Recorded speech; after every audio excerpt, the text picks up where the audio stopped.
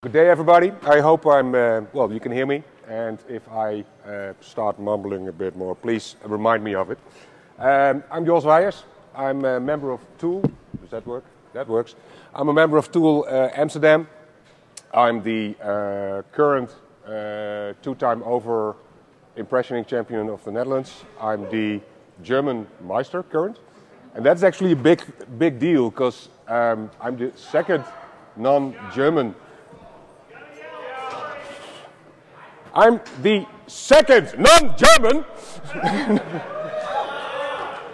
who ever won that, and well, that's a big deal. And I'm the current world record holder on impressioning.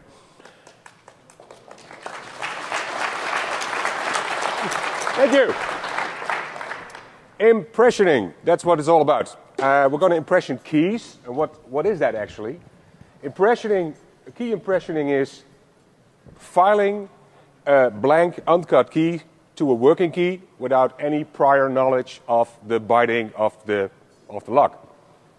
That's basically it. That's what we're going to try. That's why I have this setup. It will include a demo, and I try stuff with a microscope. I hope that works so you can actually see what I should be seeing. Okay. That's wrong. Okay.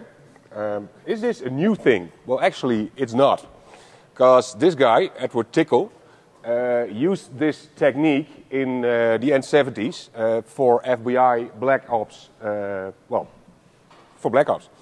One of the stories is that they had to go into a building, but they obviously did not have a key for, otherwise he would be done. And what the feds did, they put a big cardboard next to the door with a hole in it and add in the cardboard. So he started impressioning through the hole, and he ended up with a working key. The fun part, well, the neat part of impressioning opposed to lockpicking is that when you're done, you don't only have an open lock, but you have a key, which you can give to another operator who is probably not that efficient in lockpicking or impressioning. But that doesn't matter, because he knows how to operate a key. That was supposed to be a joke. Well, if anybody knows this guy, I'd like to hook up with him because I'd really like to pick his brain.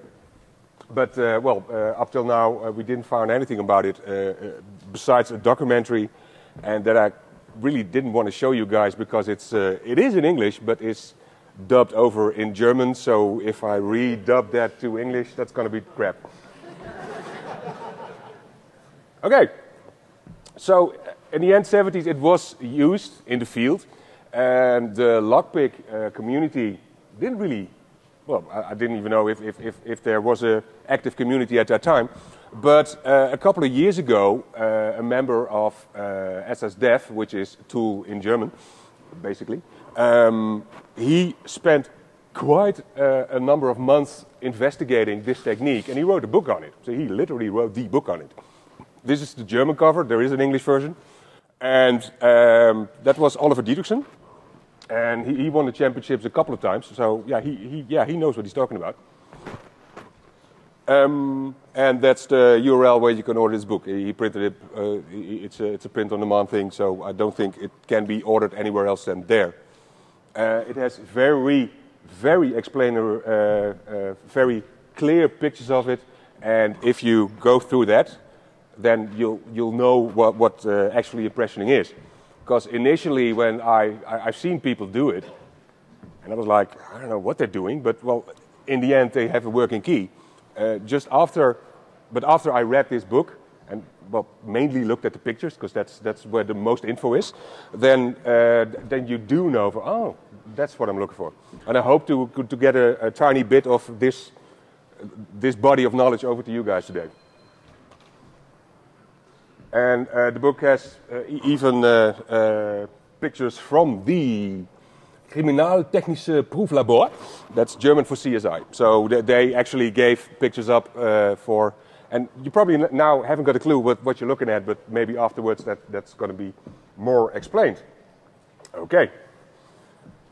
The question is, how long can I stand in front of your server room or the server room from your company or whatever without being questioned, stopped, or arrested, or whatever.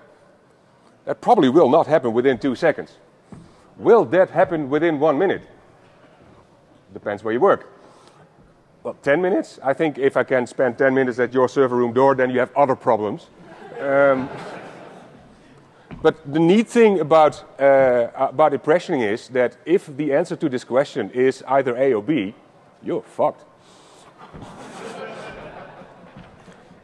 Because I'm not saying that I can press in any key in a minute. I mean, I've done it before, but that does not mean I can do it on a drop of the hat. But 2 seconds is enough for one little step in impressioning. And in contrary to lockpicking, where you can open your lock and be done with it, you can't half open a lock, but you can half impression a lock.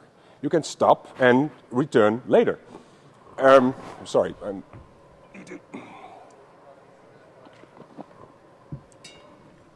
A friend of mine, he's a pen tester, and he worked at a building with several levels, and he worked at 5, so he was allowed in 5. He was not allowed in 6.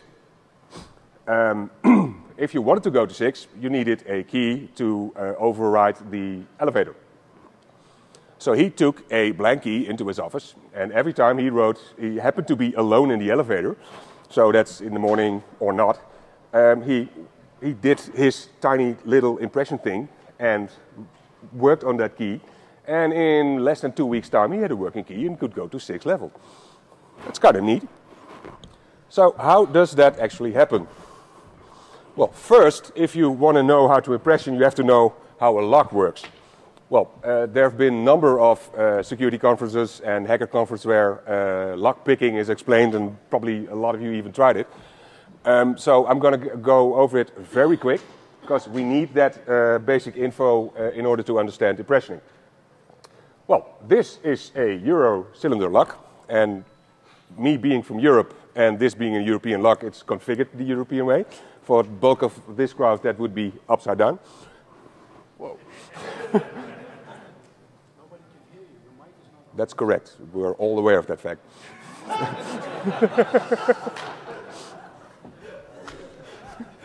But thanks, Barry. You're late. He's actually the first guy, the first non-German who actually, well, he's the first non-German who ever won that the German Meistership. So he's the first one. That one. And the lights go out. So back again, Euro config, Euro profile. So all these initial pictures are for the most of this crowd upside down. But same, well, it's the same. Lost for words here. Sorry. If we take, come on. If we look at a schematic view of a lock, you see a big round yellow thing that actually needs to turn, and if it turns, we call it open. But for some reason it doesn't, and you see a other metal bit which is colored red in this picture. That probably has something to do with it, but we can't really tell that much now, so we go one layer deeper. These schematics are actually done by Deviant, and well, I, with permission, nicked them, and I like to use them because they're very clear, they're very informative, and I can't draw for shit. So, this picture, you see a bit more material in the red, and there is a blue piece of metal in play all of a sudden, and there's a spring underneath it. And we can now see why the yellow bit can't turn, because there's blue stuff in the way. If you, oh, wrong way. There you go. So it's in the way. So if we have a means of getting that out of the way, and I wouldn't mind if that happened now, then you can actually open the lock. No rocket science at this point. But normally a lock is, has more than one pin stack. 5 is a very used number. 6, 7, 15, everything's possible. It depends what you're willing to pay, and, well, basically that. To open this in a way that all 5 pin stacks are at the correct height, you need a special customized tool that we call a key. And then it can turn, because all the blue, where the blue stops and the red begins, that's exactly on the shear line, so the big yellow thing can turn. If you put the wrong key in there, wrong, you see that the fifth is now too deep, and now it's too high, and it won't turn. In the perfect world, if you put nothing in there and try to turn your cylinder, then it won't open, like we all know. And that won't open because there's several blue bits of pieces preventing it. But we're not in a perfect world. We use stuff like this. I mean, cylinder gets drilled in a machine that's mass produced. Drills, they have wear and tear. They're not aligned correctly. Pins, well, these are actually from Korea and they're really crap. But I mean, that's just to get the idea. I mean, there's tolerances, and they're never the same. So why is that useful? Because you can't really make a perfect lock, and even if you could, it would have been way too expensive and not that useful. I mean, for a normal lock to operate, that's enough for most people. So what we try to envision is, you see that the 5 dots on the left side, that's actually up for you. So that if you turn it, that actually not 5 of these blue bits are preventing it from turning, but one of the blue bits is the first to prevent it from turning. So if I would be able to take the second pin stack and put it down to the correct level, then another blue bit would be preventing it. So basically, we try to look at a 5-pin lock as 5 locks concerning just containing one pin stack. And that's basically because it's not turning because the blue bit is in the way, and if we do, yes, sorry, yeah, because if we do put that pin stack down, then the cylinder will turn just a very slight angle, and until the next blue bit starts preventing it from turning. But the neat part is that now this blue bit won't be pushed back by the spring because there's bits of yellow in the way. So that's cool. So what we can do with that is picking a lock. After this is done with lock picking, we're going to impression. So you're going to feel and wiggle and to see which bits are have more, give less of a, sorry, have a different give than the other ones. So you can feel which is stuck and which it isn't, and that's lock picking. You can use basic tools for that. You can get them at the Lockpick Village. And, well, cool stuff. So this is lock picking.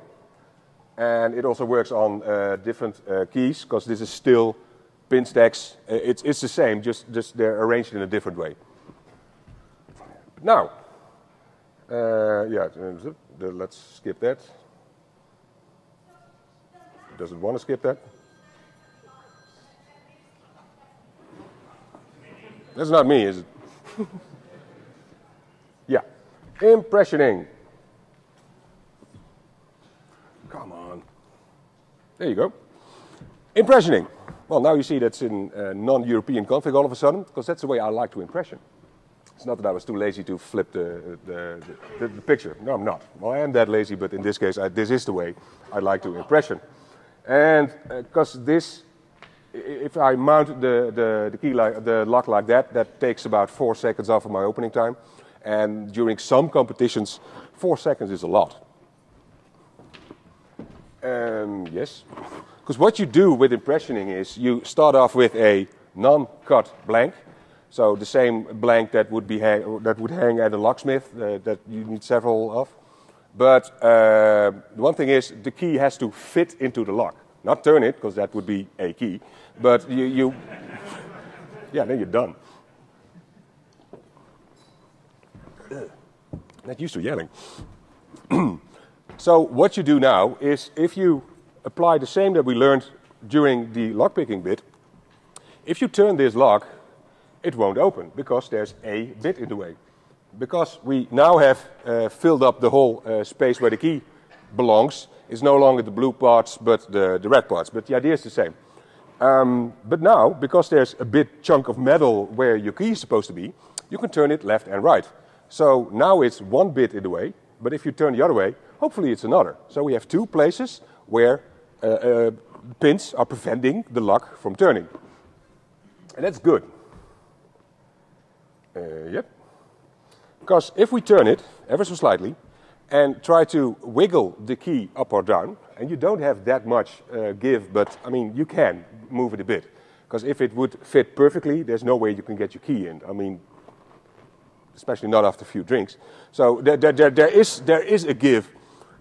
So if you look at this picture, and once in a while it moves, then you see that the pins that are not stuck, they just get moved up and down. Because the only thing that's holding them down is the springs and gravity. And the other two, so now it's the pin 2 and now it's the pin 4, they get stuck. So if you put a key under it and apply some force, you're pushing at a point. Now if you take it out and examine it very closely, I mean with microscope or magnifier, special lights or normal light, then you might, if you're lucky, see little scratches, dents, impressioning marks on that blank. I don't know if, I'm not sure if you can all see it, but you see there that it's 2 bits have been drawn. Is this viewable for anyone? Yeah. Okay, cool. So you're looking for very tiny marks, and the first time you see them doesn't make sense, but you eventually to get used to, to recognize them. So what we do then, at that spot where we see marks, we take away a bit of material. The key is a bit, and key was not pun intended. It wasn't.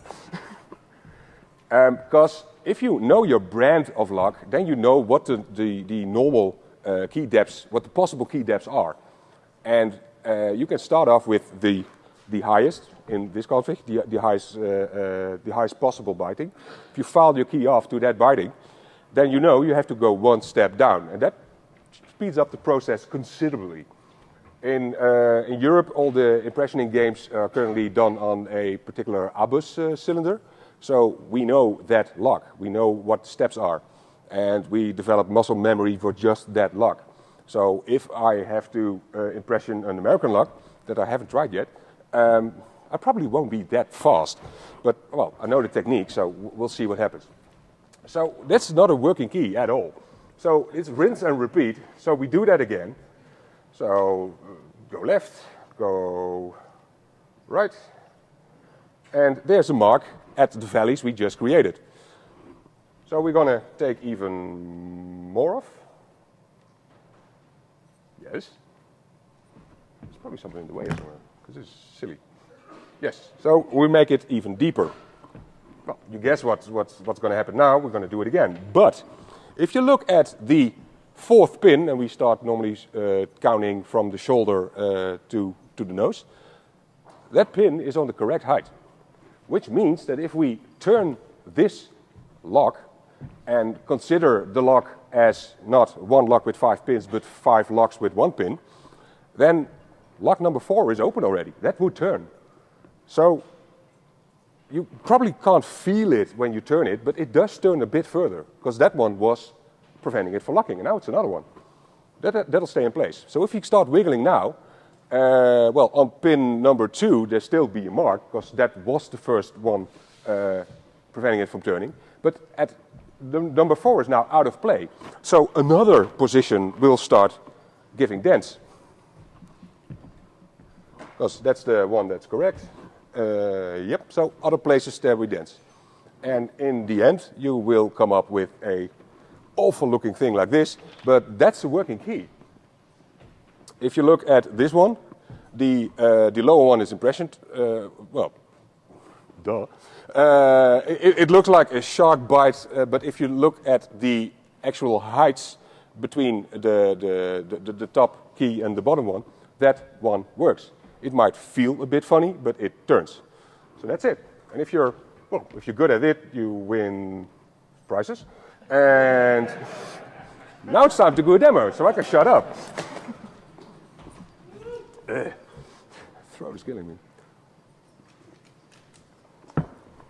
Okay, I actually going to do 2 demos. I hope, you guys are going to see my back the most of the time, but sorry about that. Because I'm going to sit down for this. And then I'm going to do the same demo again, but step by step, and explain what I'm doing. So this one is just, on speed, I hope.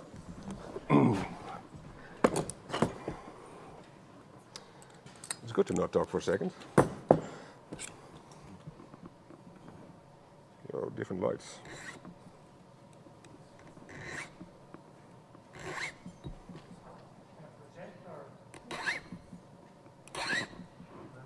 What?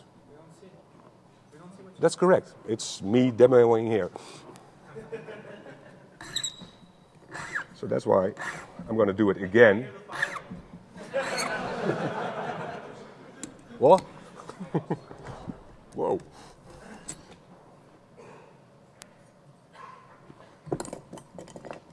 Steady.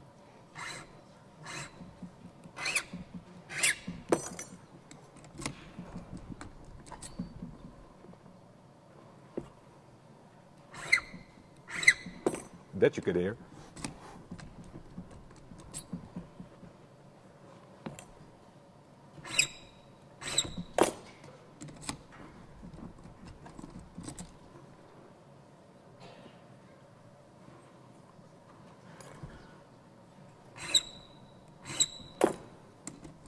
Open.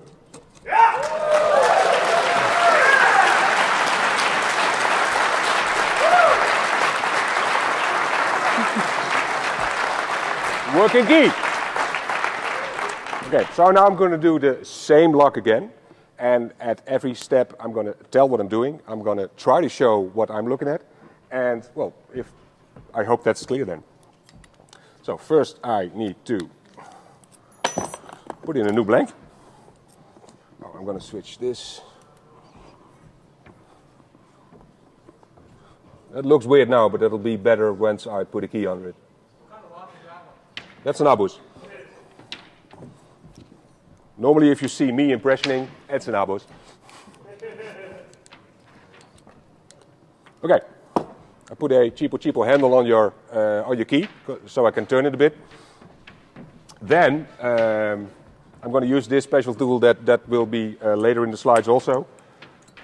That just makes tiny scratches on it, so I know where I need to start filing. A blank key looks like this.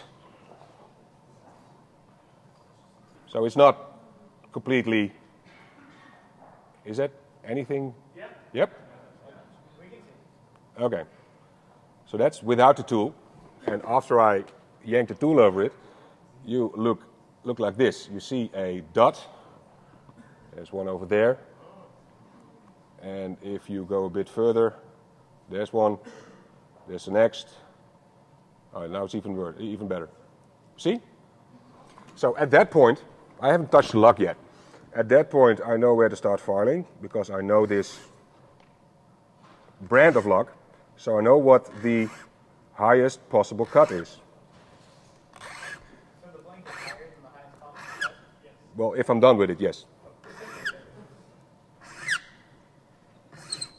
If they're out of the box, they're not. They're a bit higher. Okay, so now it looks like this. You see that where I filed, it's less rough. It's way finer, which is actually good because it's easier to see marks on that smooth area. Let's see. Let's try to make a good one.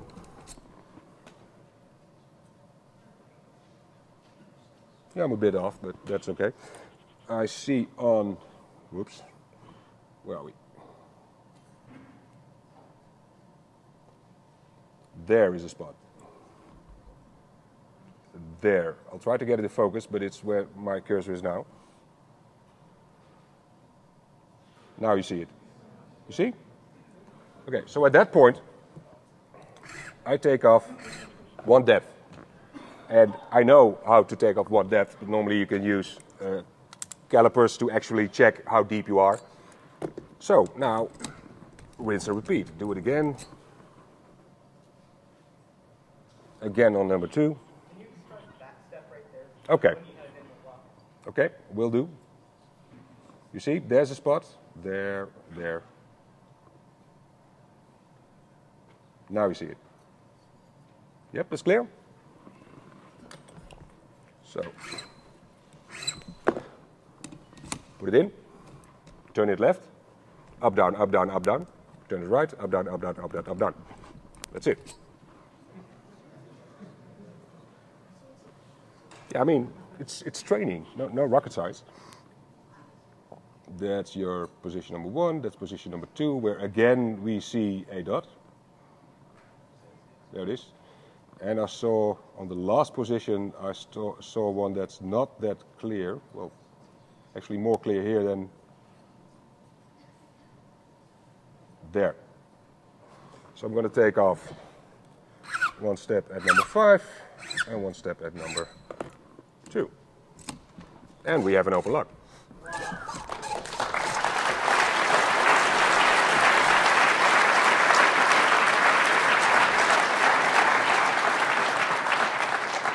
Well, this doesn't get amplified, but it doesn't want to. And if you look at it closely, you'll see that the pins are actually jammed. So that one, we call that a crater mark for obvious reasons. So if I clean that up, to take just the teeny weensy bits off, sounds neat. Well, better. Working key. So now, if this would have been a black op, I'd just give... Whoa! I'm alive! Okay, when I submitted this slide deck to DEFCON for, to put on the CD, I didn't have well, I can lower my voice now. Sorry. Yeah, apparently. We're past that. That back. There you go. I didn't have this slide deck ready, but there is a slide deck on there. That's quite. It looks like this, but it's not complete. Because last night in my hotel room, I added quite a lot of slides. Yeah, you get stupid sometimes. And what I did is to do that impressioning and to get some footage that you just saw, but took stills of it, and they're at the back of my presentation. So if you download it afterwards, then that should be viewable. Okay. Over the years, because there has been, there has been competitions longer than, there have been a couple of years of competitions in Germany and in the, this is working. Yeah, that's the reason. There have been competition in Germany and in Holland. And if you look at the opening times, the best opening times during those competitions, you see a drop.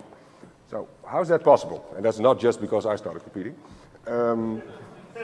We have better gear, and we learned and trained more.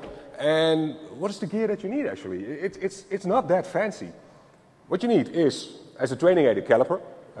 But for that to be useful, you need to know your possible levels.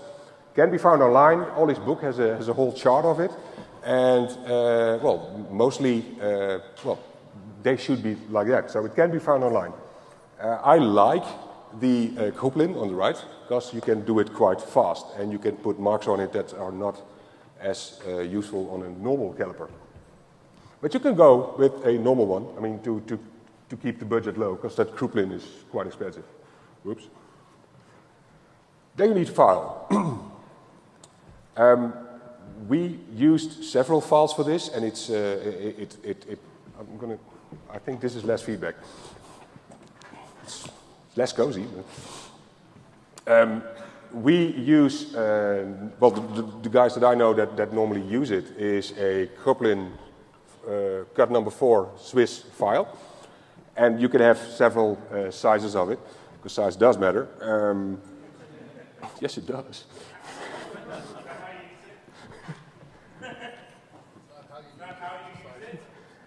That also is useful. I mean, training is training is key, but size also.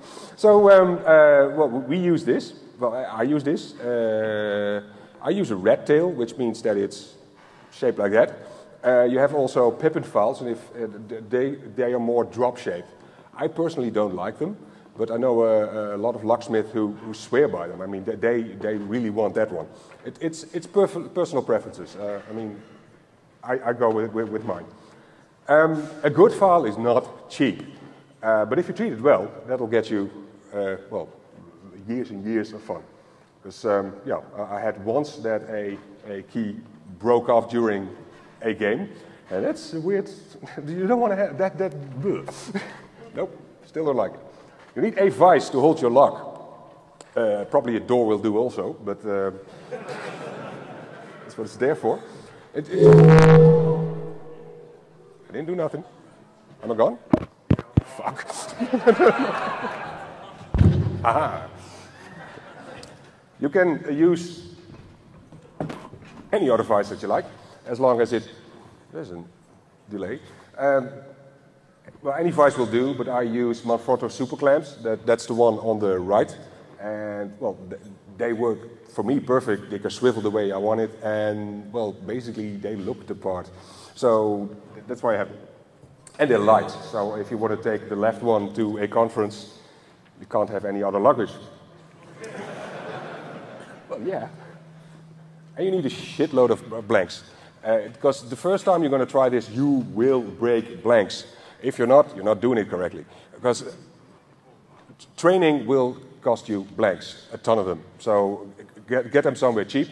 I mean, your local locksmith will have, this weird, your local locksmith will have blanks, but they're probably going to sell them to you for the normal rate that he sells cut blanks. So if you need 200 of them, it's going to be expensive.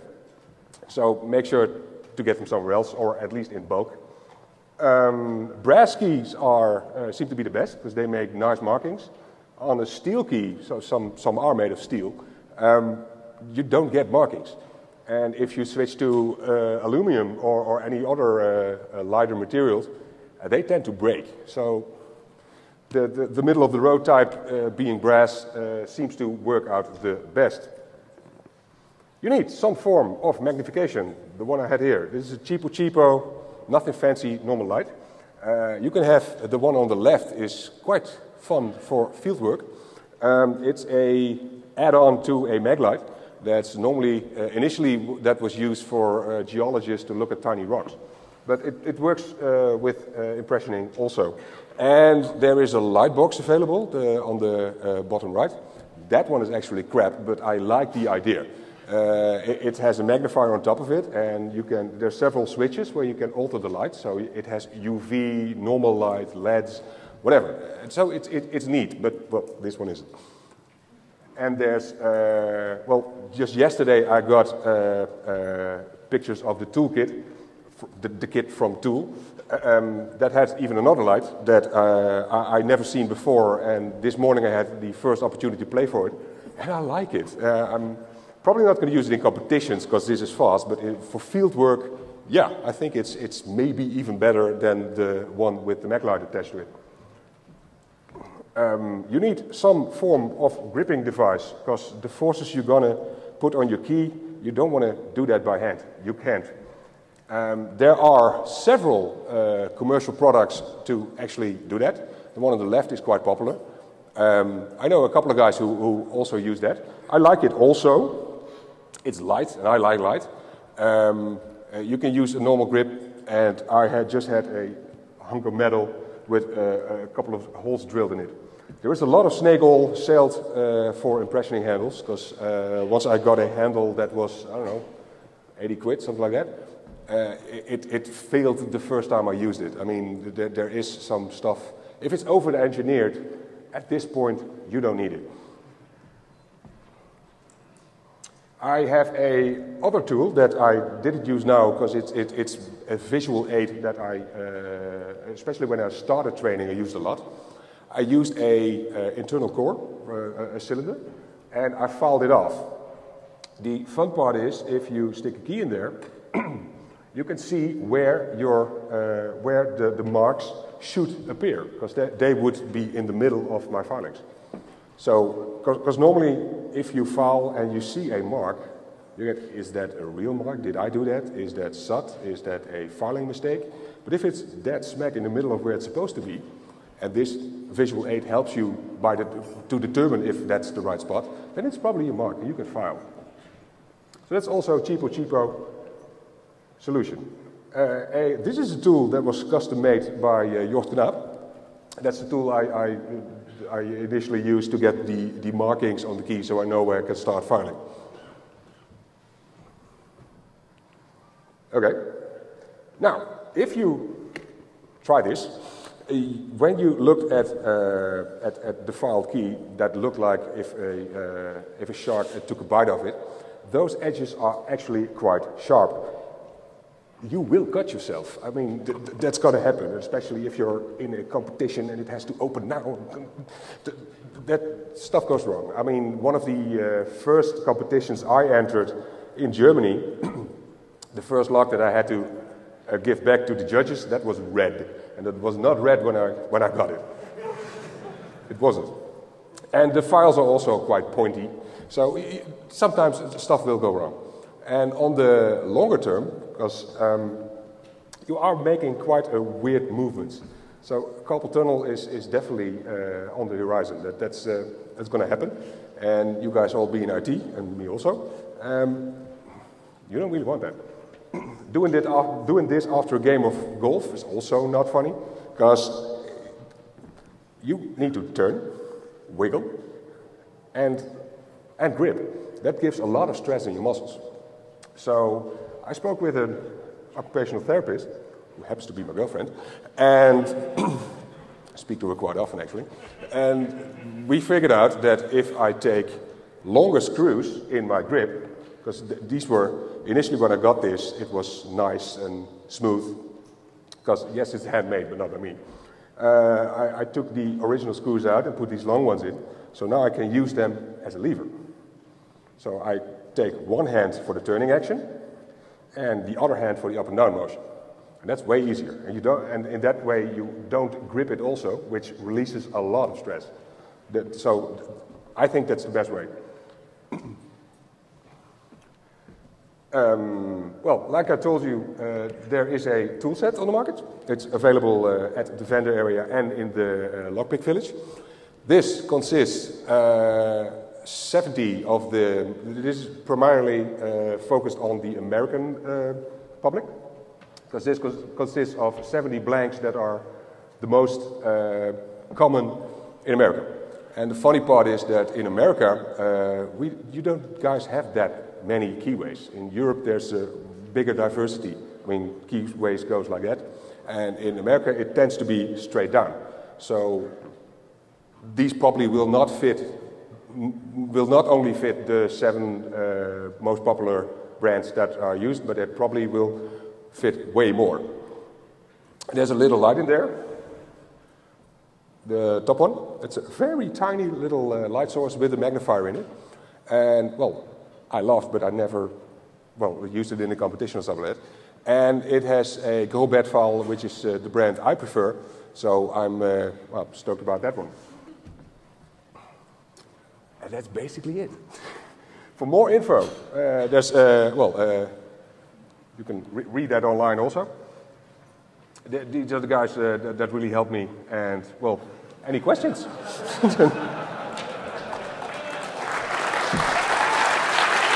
Thank you. Thank you very much.